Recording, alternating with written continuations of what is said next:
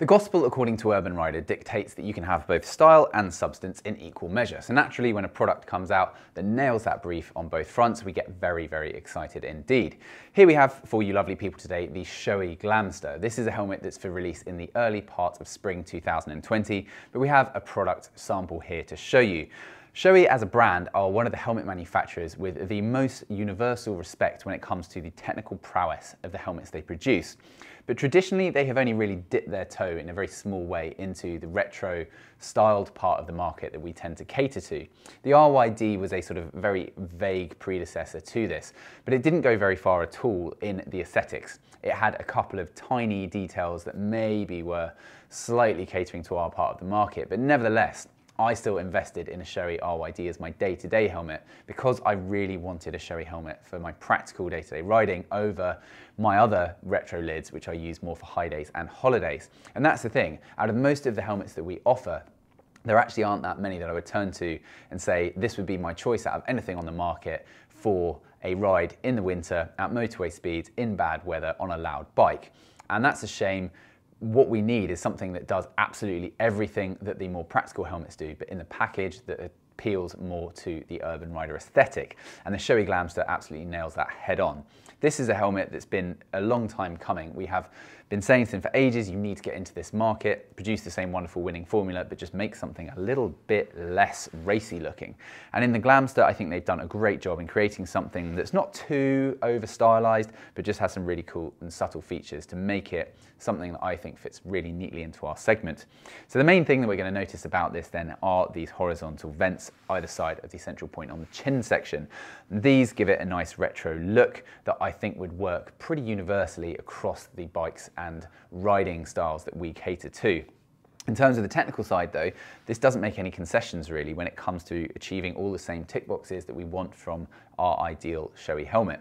So this is a 5-layered AIM shell, which is what you normally get with Shoei, which is a mixture of composite and organic fibres that is incredibly strong, incredibly lightweight, and has a nice flexibility to it as well. And this enables the helmet's profile to be super compact. This is a great thing from a style point, and if you stay tuned and subscribe to our channel, you'll see in our next video, which is going to be on our top 5 retro full-face helmets, and we were waiting for this one to come in, that there is a big divergence between the smallest and the largest in terms of the shell profiles within the sector. And the Shoei being just about as small as any full-face helmet I've seen in any part of the marketplace.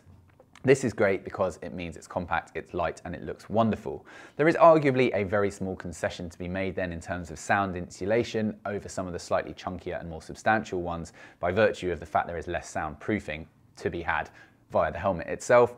But having used the RYD, which is a predecessor sort of to this helmet, I have no problems at all with the quality of soundproofing it has on offer. I use it day to day on a quite noisy bike, and for me it's absolutely fine. If you are more sensitive in terms of your oral sensitivity than that, then you need to get earplugs, and I don't see there being a problem either way. So this helmet really does a great job when it comes to that lightness. And interesting to note, at this point, there is also an Arai being released pretty much exactly at the same time, which is not that surprising. These two brands are very, very similar in a lot of people's minds, and they tend to do the same things in the marketplace. So they've obviously been copying each other over their shoulders. We're not sure who was first, but either way, the Arai is going to come out slightly before the Glamster does. But it's quite interesting to note, it's essentially aiming for the same part of the market, but in a quite different way. So the same helmet in the same size weighs 400 grams more in the Arai. It's actually 50 pounds more as well in the plain colours. And as well as that, it is just substantially larger. Now that's not to say it's inherently worse. There will be people who prefer the more substantial feel and really, I suppose, probably are going for that day-to-day soundproofing element over what the Glamster offers. But for me, it's a compelling argument towards the Shoei at a lower price point being lighter and lower profiled.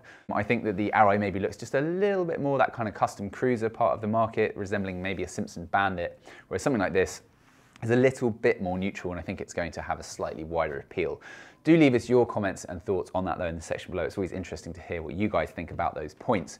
But back to the Glamster, this comes in a number of plain colours as we normally see from Shoei's helmets in at $399, and it comes in at $499, so an extra £100 if you go for the graphic versions, which is quite a jump. But in terms of the standard price point for a Shoei helmet, we're in the right point of the price spectrum, and compared to a lot of the other helmets that this is up against in the marketplace, this is also pretty par for the course too. And really with the Shoei, you're getting something that you can't with some of the others when it comes to these technical spec features. So the only real down point to the helmet, as I see it, is in the name, which I'm sure you've already started typing in the comment section before I've mentioned it. It's pretty horrendous, but if that's the only bad point about the helmet, I think we can forgive it. But going for a fusion of the words glamorous and hipster in the name of a product is just awful. It's probably the worst thing we've seen in 15 years of poor product naming decisions, but we love the helmet apart from that. And thank God it's not written on the helmet. A lot of the Shoei lids, they say what the name of the helmet is in terms of the model somewhere on the back, but thankfully that is not the case when it comes to the Glamster. And that's a great point. So the helmet's profile is pretty neutral. It has that same kind of lip at the back that we saw on the open face JO, so that theme has been continued across, but otherwise it is these retro vents on the side that give it that slightly more appealing edge for someone like me in our part of the market. I would love to have this helmet when it comes out, and even though I've just invested in the RYD about a year ago, I think this will have to replace it because it's spot on in terms of what I want looks-wise. So this has really practical features that a lot of the retro lids in our part of the market don't.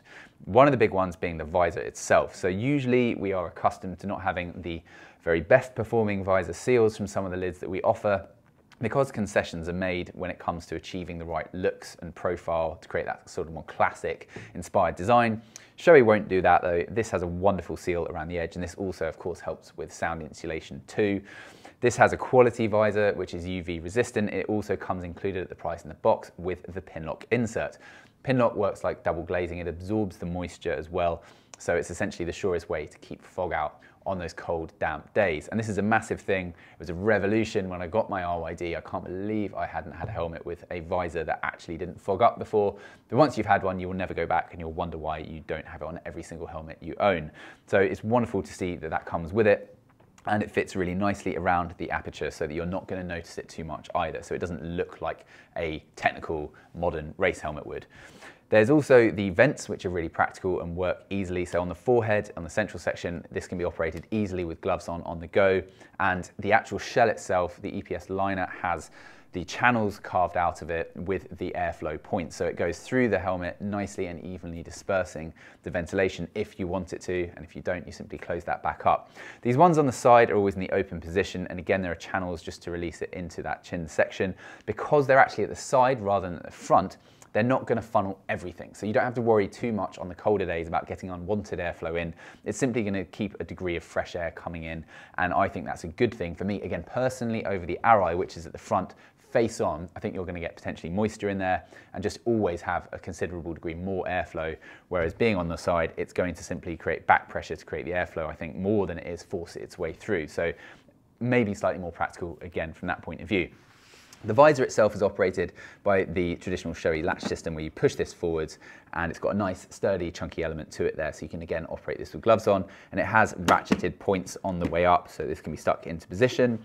You notice as well the side pods here, they are a metal, which is nice. So a lot of the Shoeis tend to have something more plasticky and a little bit more modern looking. This again maybe slightly more retro inspired in that respect, and a nice point either way. So when this is closed, as I said, really good seal around the visor. On the actual inside of the helmet, we have something really good as well, which we saw with the RYD, which was the emergency quick release system on the cheek pads. So if, God forbid, you were to have a bad crash and you were lying on the floor and paramedics needed to remove your helmet, if you don't have this system, then you don't really have a lot of options. If you want to get the helmet off the head, it's quite difficult. Of course, it's really snugly encapsulating your head. So having this is a great thing. So all you do is you get these red toggles, you pull in a very downward motion, and it releases without any real obstruction to the head itself. And of course, taking this inch-thick padding out either side means that there's now enough room to neatly, gently, and carefully slide this away and prevent any further damage to your neck. So that's a really good thing to see, and it's very reassuring to have that in a retro helmet. The lining, of course, is therefore removable via these cheek pads being removed, and the actual top part of the lining can come out as well, so it's washable, which is nice and practical. And we also have this double D-ring mechanism, which is the safest and most secure way for doing the helmet up. So again, good points there too. So essentially, therefore, the Glamster marks a real high point in our market of technical prowess, perhaps a low point for the name, but we're going to forgive that. And I'm really excited to see this come in. I would love to know what you guys think about it. Your thoughts, comments and feedback are always much appreciated. So leave that in the section below. And do stay tuned to be the first to find out about the world's finest riding gear. Thank you very much for watching. We'll see you again soon. Goodbye.